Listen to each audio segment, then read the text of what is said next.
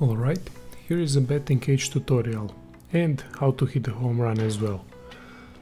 First let's cover if you want to hit the ball just 5 times and get your slugger prize. In order to do so you just need to hover your red bat icon over the path of the ball.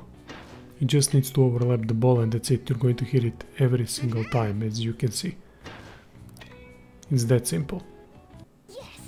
As for the home run, you're going to have to do it slightly different. You're going to have to aim for the lower part of the ball, lower half of the ball, and then time it perfectly.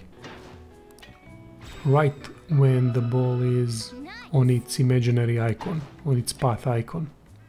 Right when it gets to that, you need to swing then.